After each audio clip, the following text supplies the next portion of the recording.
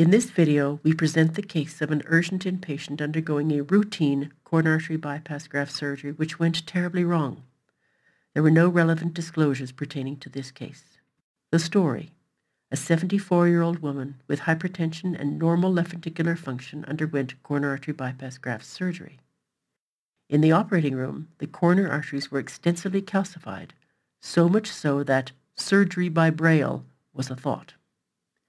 A quadruple CABG was performed: lima to apical LAD, vein to right coronary artery, and a sequential vein to first and second marginal artery.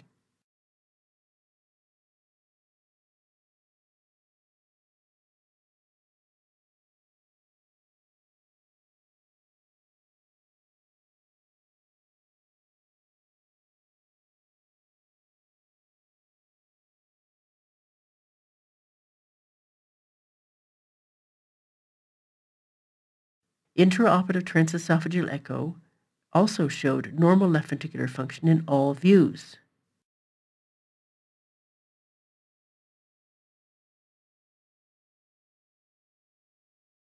Here is her aortic valve preoperatively and a view of her descending aorta. When performing the proximal for the right coronary artery vein graft, a double lumen was seen at the aortic punch site. When cardioplegia flowed in the marginal vein graft, blood came from the false lumen. When the cardioplegia stopped, the flow from the false lumen stopped. Aortic root dissection was suspected. The bypass to the marginal was redone with an endarterectomy required. After the cross clamp was removed, the left ventricular function became worse and worse to akinetic.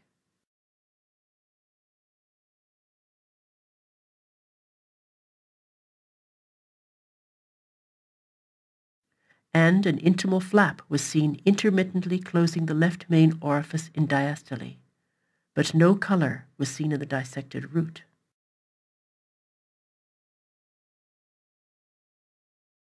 In addition, significant mitral and tricuspid regurgitation were now present.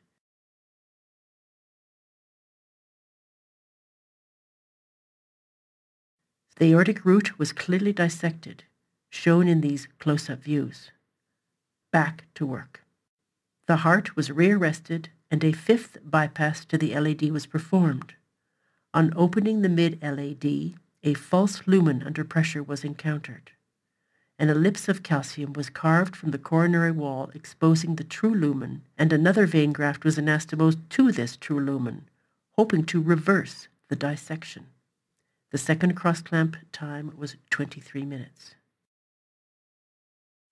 After the cross clamp was removed for the second time, within 35 minutes of being off pump, the left ventricle had recovered 95% of the preoperative function. The mitral and tricuspid regurgitation had returned to preoperative levels. She came off pump easily.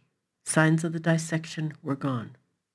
The root dissection was still evident, but the left main was no longer obstructed.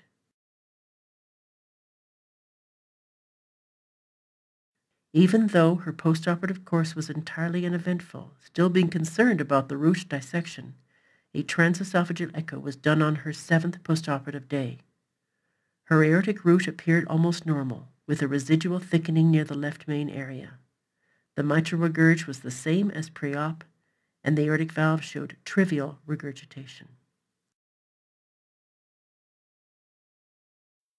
The left ventricular function had returned to normal. To recap, the left ventricle pre, intra, post, and 7 days postoperatively.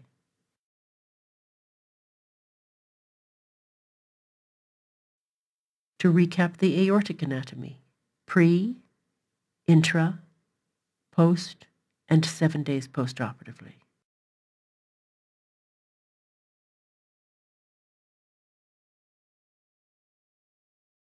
The story isn't over yet.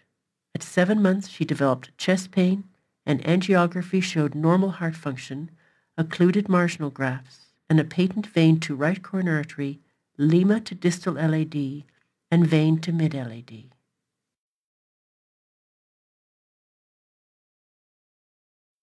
First, the normal left ventricle, the native left coronary artery, and the vein to the right coronary artery system.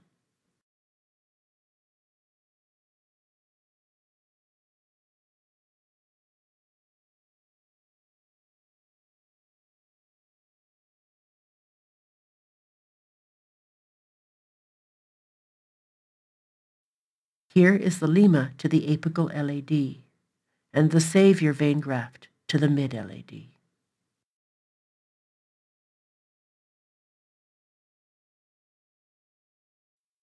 It is now 12 years later. She is still alive at age 86, living on her own, does have some angina, but is more limited by her arthritis. We are postulating this as the mechanism of the dissection. The force from the cardioplegia at a pressure of about 140 to 150 millimeters mercury flowing in the vein graft into the diseased coronary artery created a dissection plane, went retrograde back to the left main, involved the aortic root, and then continued down the LAD to the apex of the heart at the site of the left internal mammary artery graft. This is the final result, with 3 vein grafts and 1 IMA to the left heart. We have used this technique in several patients since, when faced with severely calcified arteries with a good-sized lumen that would otherwise not be able to be bypassed. This is an intraoperative photo of such a case done recently, with the excised ellipse of calcium beside the donor LAD.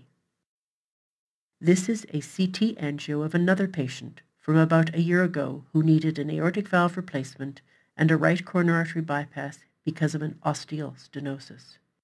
He had a long history of gastric upset and had been taking Tums or calcium carbonate for many years. His large dominant right coronary artery was densely calcified, so the ellipse technique was used. Seen in this view is the right internal mammary artery coming down along the right border of the heart. And in this view, we see the densely calcified right coronary artery system with the rima anastomosed to the PDA. This was done 8 months post-op. We keep patients like this on clopidogrel for 1 year. These were the transit time flow measurements during cross-clamp, with the patient on pump, off pump, and finally post-protamine. Lessons learned. Intraoperative transesophageal echo is as useful in isolated CABG surgery as it is for valve surgery. 2.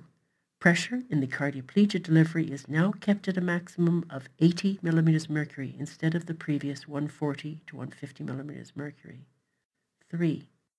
Ellipse carving of calcified coronary arteries is now a surgical technique used. And finally, guardian angels, though unheralded, are indispensable. We don't do this alone.